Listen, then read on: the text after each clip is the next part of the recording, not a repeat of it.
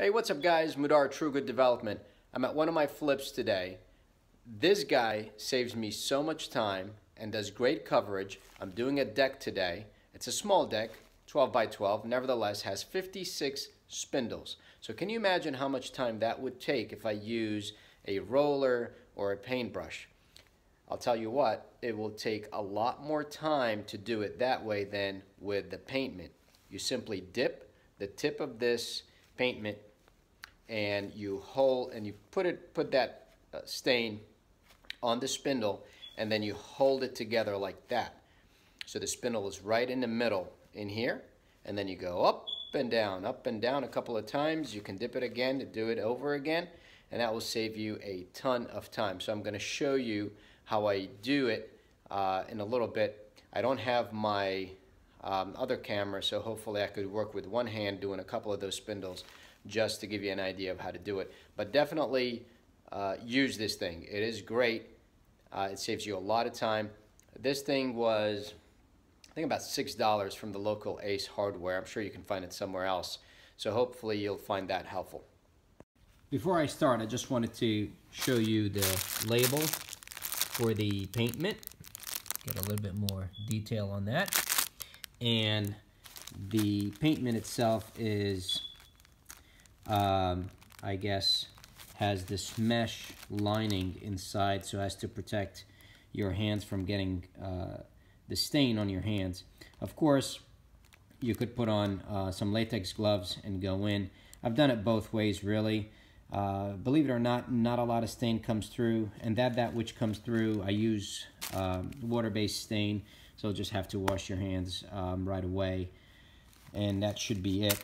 As for the job itself, I'm using a, just for the remainder of the deck, I'm using a 3/4 inch nap, just because it's an aged deck, so you have a lot of grain on it and you want that stain to go through. I usually use my Critter, on small decks I use my sprayer, but we don't have electric here, so I can't use my compressor.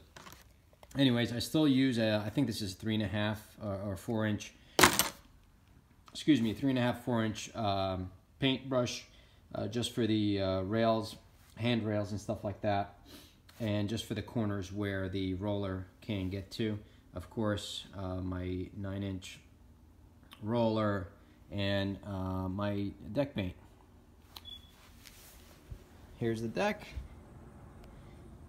No, nothing crazy, 12 by 12. We'll get right to it.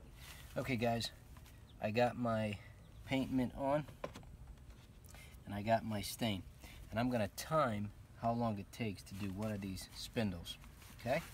And the idea is we're gonna dip this part in, and we're going to transfer the stain on to the spindle, and we're gonna hold it like this, and we're gonna ride it. All right, here we go. It's 12:30.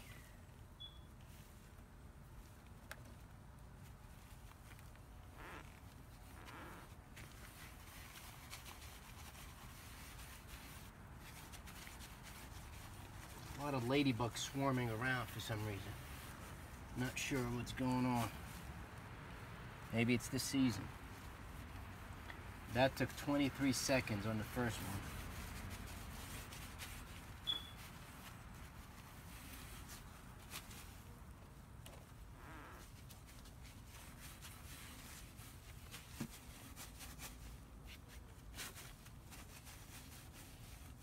Now the only drawback about this is that was another less than 25 seconds.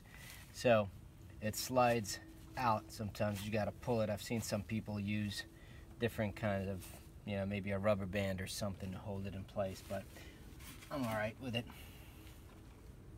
the way it is. Here we go, 12:31.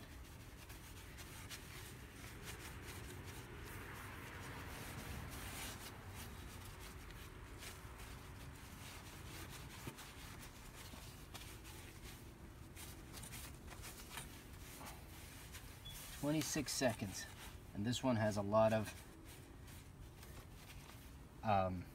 dips and issues. It's not a smooth. This is really smooth. I bet you this will take me like 10 seconds.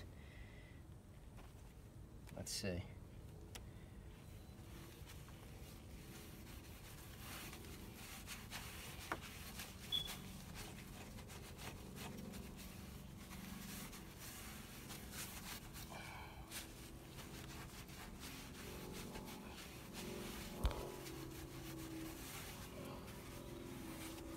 Yeah, 20 seconds. So, looks like probably average about, I don't know, 20 some seconds a spindle. That's a lot faster than paint brushing, in my opinion. So I did 4, about 2 minutes. So I'll do the math on 56 spindles, but it shouldn't be that long.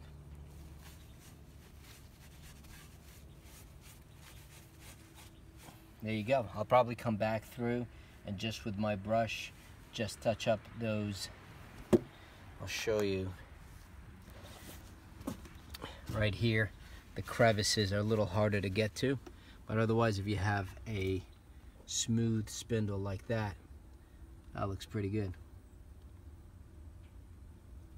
All right, we got plenty more to go.